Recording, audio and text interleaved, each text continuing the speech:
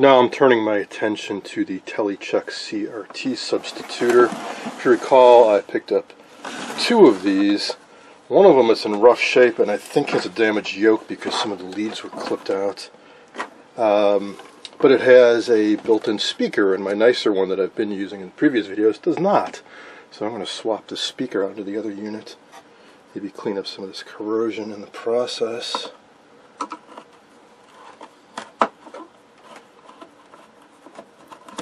I have not looked inside of this before, but I can see it has a switch for direct versus transformer, so I suspect it's got a permanent magnet speaker, or maybe two separate ones. So let's see, with an oval one up here, and it looks like there's two speakers in there. And one of them will have an output transformer on it, and one of them will just be a direct connection to the voice coil.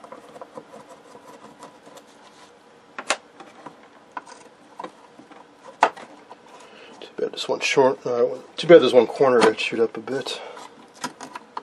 It's not the most sturdily constructed of devices.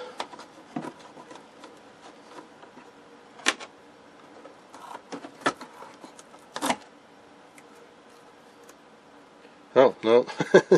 They fooled me. There's nothing down there.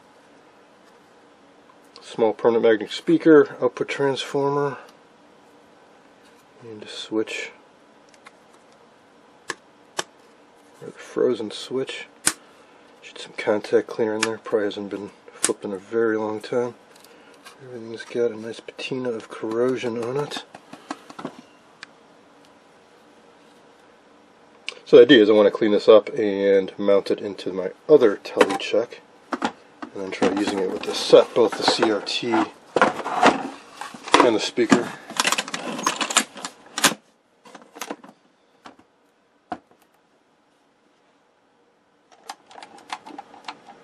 Here it is, transplanted into the other Telecheck unit. Now it's just a matter of hooking up all the wires back into the set.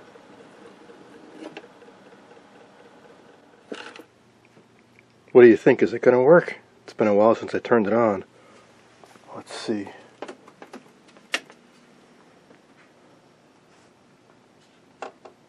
I think I got it all hooked up right, including the substitution transformer, or speaker rather, in the transformer position. Alright.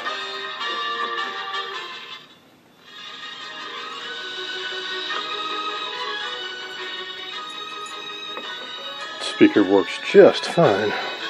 Handy thing to have for sure. So previously I'd taken the speaker out of the set, and whenever you take the speaker out of a radio or TV, you're always risk damaging it, so it's a very handy thing to have.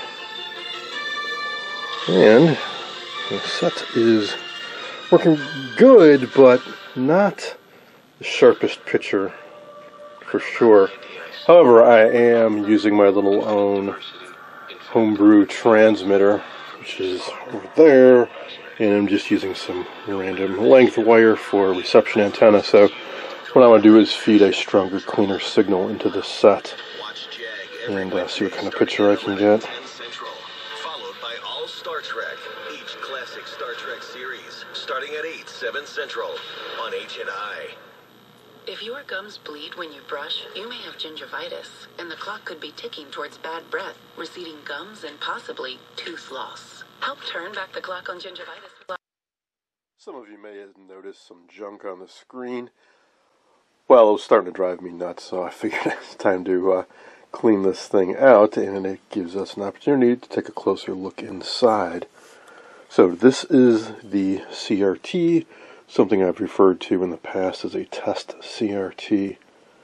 What it is an 8-inch black and white picture tube that's kind of designed for servicing TVs. By that I mean it's a bit more rugged with respect to the electron gun design. It can handle, I believe, in excess of 20,000 volts. And it also does not require an ion trap, but it does not have an aluminized screen. It's just a straight electron gun. No nonsense, straight through. What that means is no ion trap magnet to fool around with, no focus coil. Downside is it will develop a burn in the center of the screen. I've seen some of these that have seen a lot of use, and there's definitely a brownish or dead spot in the center of it, but it really doesn't matter because you're using this as a substitution for the main CRT just to get the set working. Because now and then I see people thinking, oh, I could use these as a replacement for an 8-inch picture tube and a TV, and use it as a replacement picture tube. You can, but it's going to get an ion burn in the center.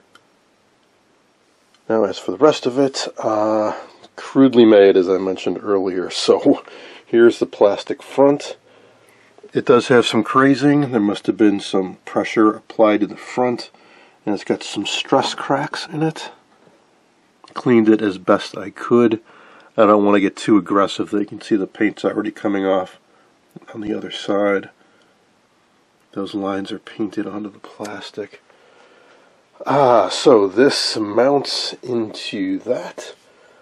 There's just 4 spongy pads that have gone kind of rock hard on the corners to hold this secure.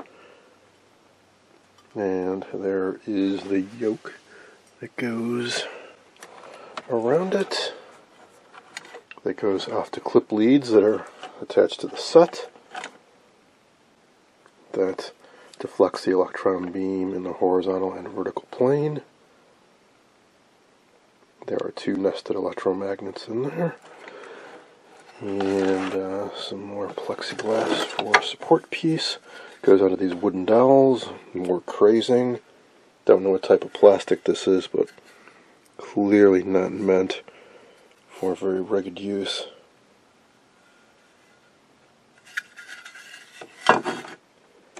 And here is the socket that goes onto the back of the CRT. So really not a whole lot to it. In fact, it's entirely possible to use this without the boxes. You've seen me do in much older videos where I just got an 8XP4, similar to the 8YP4 over there, where I didn't get it in this nice carrying case. It's just a bare picture tube, and you simply stick it in place of the full-size one. You just stick it through the existing yoke and connect the CRT socket to it. But it's nice to have this box and these leads, especially for these sets that are designed to have much larger picture tubes that are permanently mounted to the cabinet. Or I shouldn't say permanently mounted, but so large and bulky that you really don't want to take them out of the cabinet if you can possibly avoid it.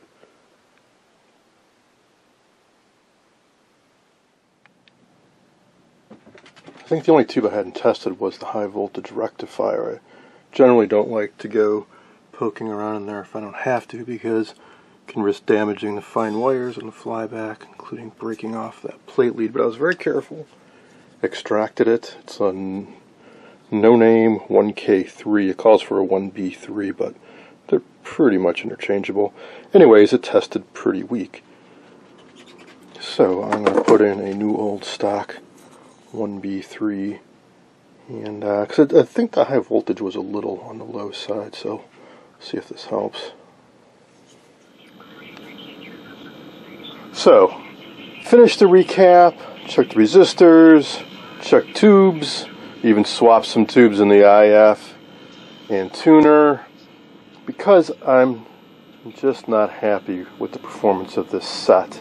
It works, but as you can see, vertical needs to be readjusted periodically as the set warms up, which gets annoying.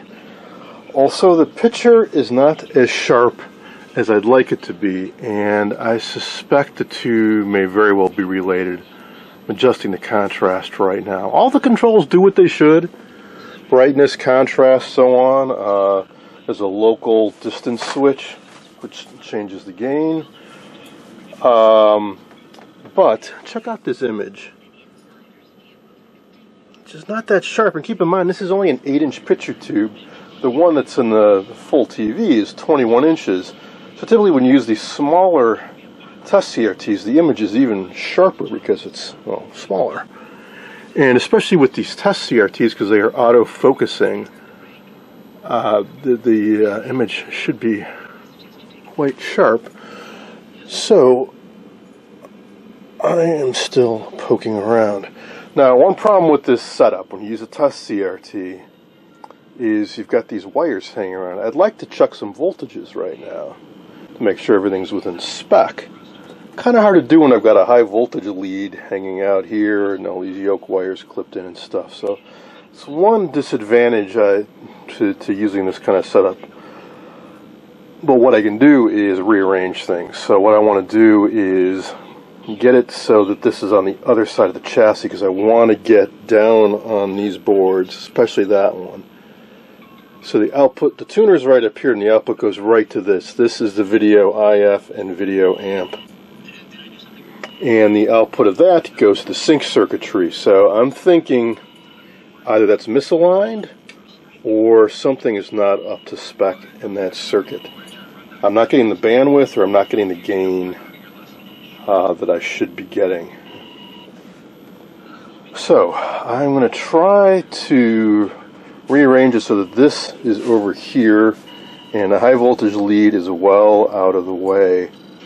Another thing you can sometimes do is disable the horizontal, like to take out the horizontal output tube, so you don't have the high voltage to worry about.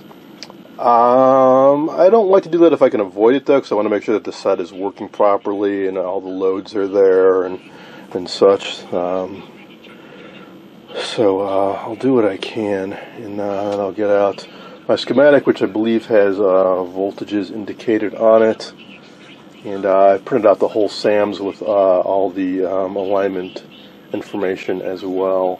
It's pretty straightforward, except I do have to modify a tube in here.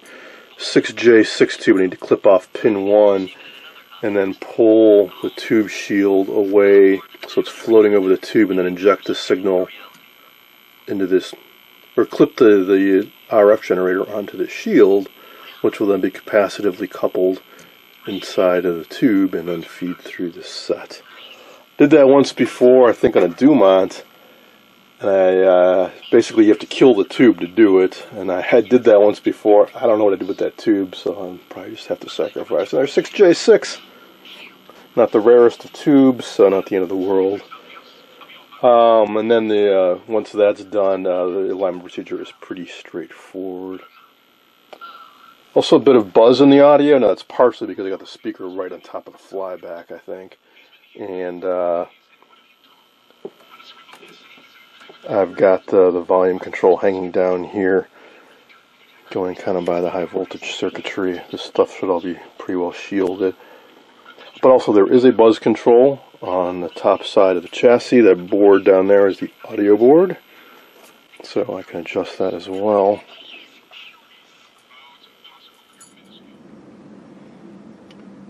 Something else I'm trying to address now is the tuner. I had noticed it was quite loose. Well, it turns out it's only held onto the chassis by 2 sheet metal screws. And the real problem here is they used similar insulating washers like I'm used to seeing on old radios, something like this, where it's got a piece on either side. It goes through a hole and has a slot cut in the side. Well, the original ones are completely rock hard and rotted away. So these are ones I've picked up over the years for radio restorations. Perhaps these will work. Otherwise, I might have to get a little more creative. Use something like this, which are like plumbing washers, and put one on either side.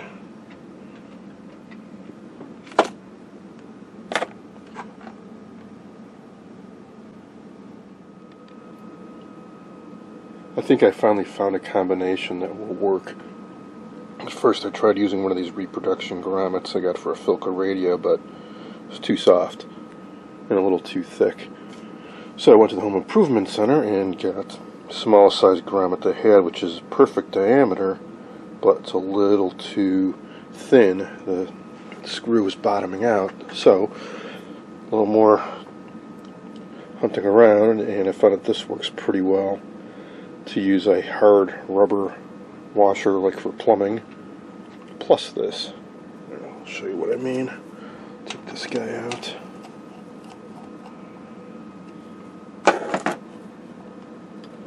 So this consists of a few parts. There is a screw that goes into this metal sleeve. Grommet, it goes in like that. That goes into this, which is actually a pretty large hole. Get this old one out. Not old one, the one I tried using, it was too mushy. So it's actually a fairly large opening here. That's why you've got to use a grommet. You can't just use, say, something like, first I tried using one of these on either side and the screw, but you really need to have the sleeve, because the idea is you want to keep this electrically isolated from the chassis. So what we do is take one of these, and unfortunately the hole is a little too small, so I enlarged it with the screw, just going like this.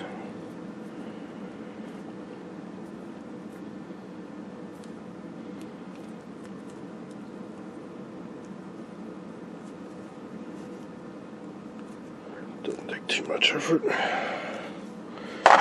And let me get this on here.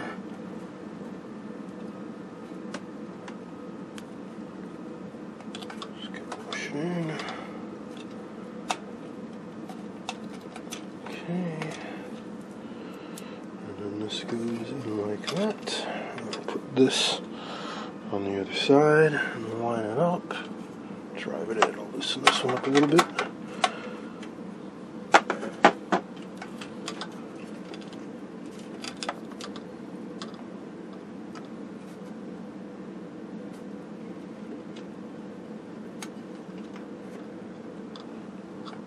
Oops.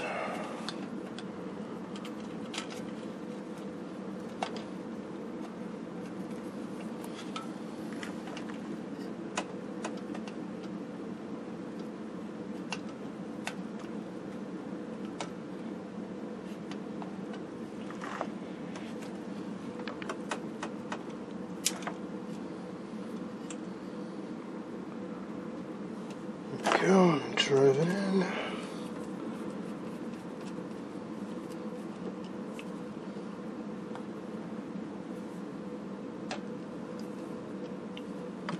It's being a little stubborn.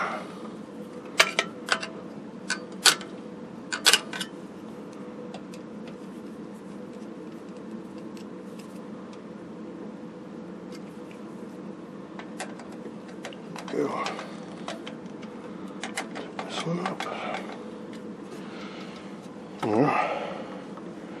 A little more. Yeah, much better.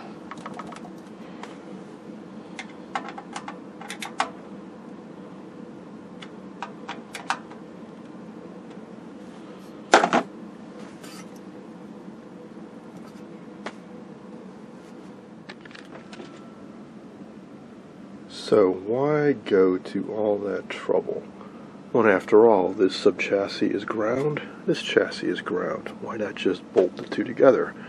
After all, they are connected together with this heavy braid.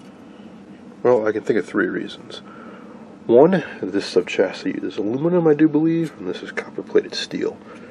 You have two dissimilar metals attached together, you can get galvanic corrosion. Two, to eliminate ground loops. If you have several points of contact between metal surfaces and there's any current running through them, some connections will have low resistance than others and can set up ground loops and cause problems of interference. Three, microphonics. The speaker attaches to the cabinet, this chassis attaches to the cabinet. You got the sound cranked up, the cabinet's going to vibrate a little bit. If that fed through to this is the mixer oscillator tube, which has some delicate elements inside. If this is vibrating, that can feed through and you get sort of like sound interference inside the picture.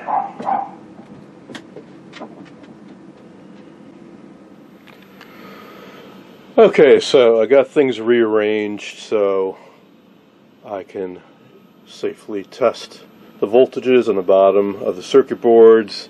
I ran the test CRT and the leads out through the center hole there, and high voltage leads going off to the side. So I can get down in here. Just gotta watch that anode cap. I actually already did brush my knuckle kind of near it and got a little bit of a zap. Not lethal, but it'll wake you up.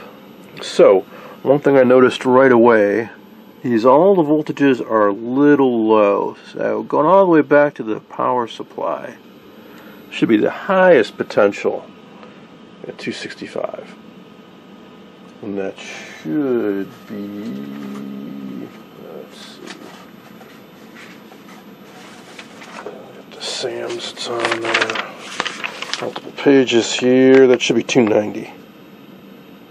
So not surprisingly, all the other things, the 280 volt source, the 155 source, everything's about 20 volts too low. Okay, and that's with my PR70 set for about 117, which is what is spec out in the schematic. Okay, it's a little low, but set should still work fairly well. The filament voltages are dead on. I did swap out the 5u4 thinking that might be a little weak, but still, that's, you know, within like 10%. However, I then started poking around the boost voltage. So that's generated by the flyback action in the damper tube. So boost 520 goes to a couple dropping resistors, and then goes to a number of things, including the vertical output transformer, the yoke, and so on. And that should be 440 volts. Well, what have I got? 288. And that also happens to feed, I believe it is G2 on the CRT. So, that would definitely cause a problem with the focusing on the CRT, on the lack of sharpness. So it might not be the IF or the tuner or any of that. It might very well be that boost voltage. So a little surprising because I do have full vertical deflection. However, I am using a little itty-bitty 8-inch test CRT. If I had the full CRT, I might very well not have full height, because that boost voltage goes right to the vertical output transformer and one side of the yoke. And that's very typical of these sets. Also goes to the center wiper on the height control. Typically on these sets, the B plus just doesn't have enough juice to get full vertical deflection, so they got to boost it up a little bit from the flyback. The 288 is a lot different than 440, so what could be causing that? Well, most obvious thing could be those two 18K resistors, which I did replace. On the other side of them should be 520, and there is a 0.1 microfarad cap going to 280. That is that yellow guy up there. So my meter can safely handle up to 1,000 volts, so I should be able to probe that. Just don't want to get near the high voltage, so it's the other side of these 18K. So here, 411, not quite 520. So one thing that could account for that is could be a weak horizontal output tube, or I could try adjusting the drive control. Excuse my 3-page SAM schematic here. It get kind of annoying at times. Sometimes I tape these together. So typically, this is a photocopy of a SAM's photo fact, and quite typically they have the schematic spanning 3 fold-out pages. So that's why I've been flopping around. Anyways, there is a horizontal drive control. It's very typical on these sets. It is a variable capacitor, and that couples a sawtooth signal to the grid of the horizontal output tube. Basically controls how much drive voltage is going to the horizontal output. More voltage you feed into that, higher the voltage you'll get out of it. So I'm going to try tweaking that a bit and see if the boost voltage goes up. That is that trimmer cap right down in here. I believe I need to adjust that from the other side with a screwdriver.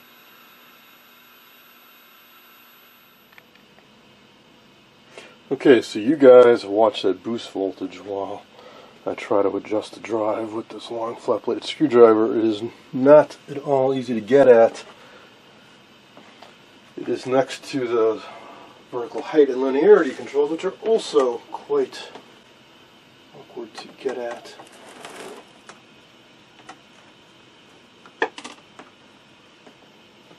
So let's see here. Okay, I've located it. Now when I go clockwise, let's see what effect that has.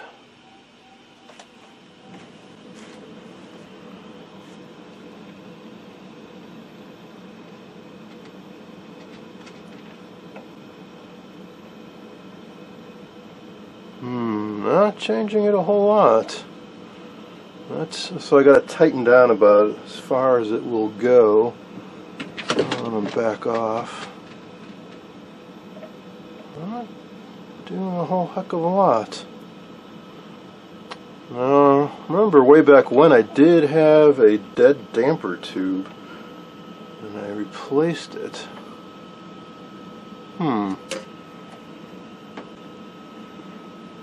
So that is definitely something I can try doing, is swapping out the damper tube. Now, there aren't a whole lot of parts in the circuitry down in here.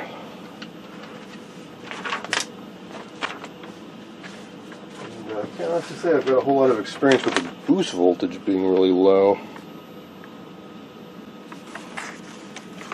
So again, here's a schematic. So flyback winding, 0.1 microfarad cap, a couple resistors. Is anything connected to, no, to that side, just the resistors, and then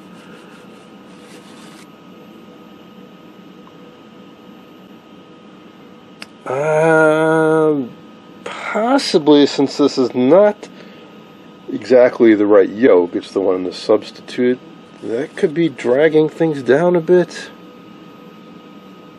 Possibly.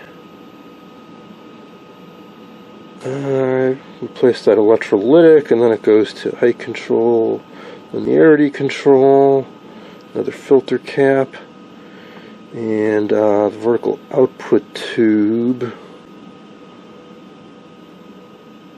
Or no, sorry, that's on the other side of that filter cap. So, not a whole lot of things it goes to, really.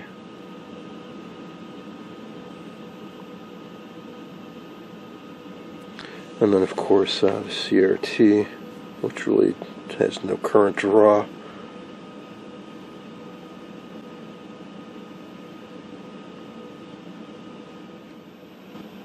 It occurred to me there is one other thing I can check, and that is the high voltage. So I got my trusty high voltage probe here, and that is only 11.5 kilovolts. It should be about 15.5 nominally. Now that is also very much affected by the drive control, so I'm going to try adjusting that again and see if it will affect it. Can't really adjust that while I've got the meter connected, so I'll have to go back and forth a little.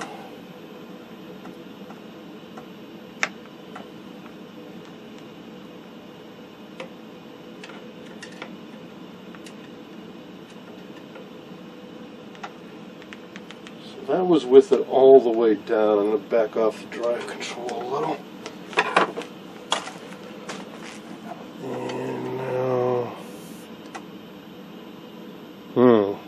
It's 11.3.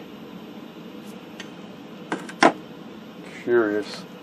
So that all kind of maybe points to either the horizontal output tube or associated parts. Again, when I checked all these resistors, like that's the horizontal output tube there, and they're all still all the original resistors on there. They all checked good, but usually when I work on a set, one of the first things I do is shotgun the horizontal section. It's critical to the operation of the set, and it gets Gets driven kind of hard in some sets, but I didn't do that on this one, and I wonder if that's causing some issues.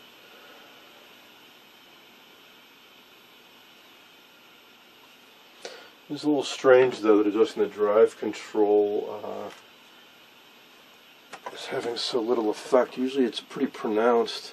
I mean, that's another remote possibility, is that the drive control is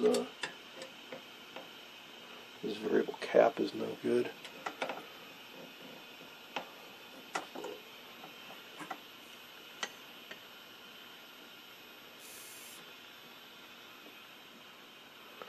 .4.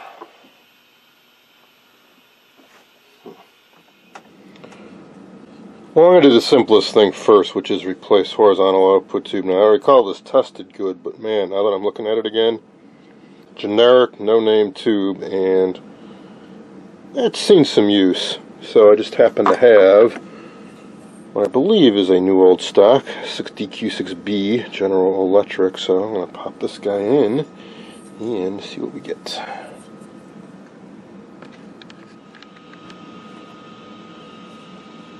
Okay, checking the high voltage again.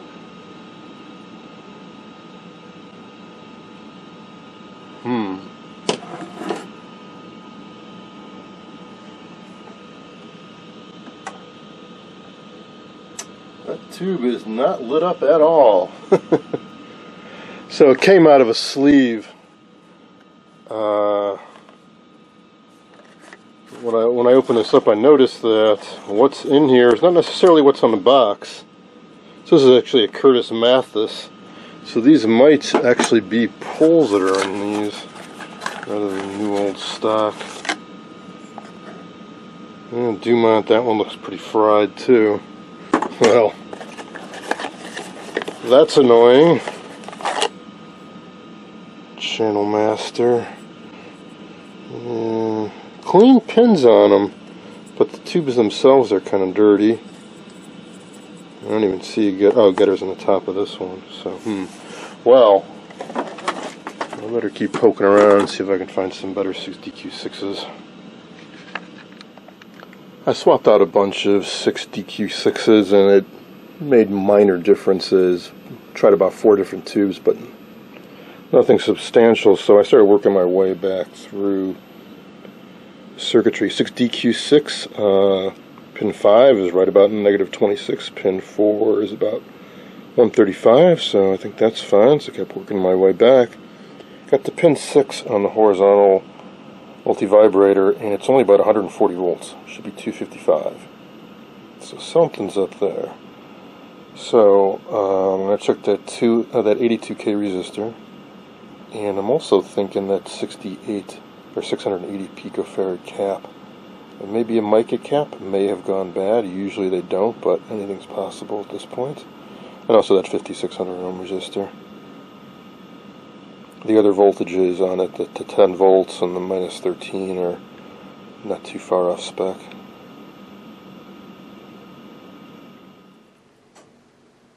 Well, here's the sweep board that does the horizontal and vertical circuits. Here's a 680 picofarad cap. It does test good, as does the 82K resistor.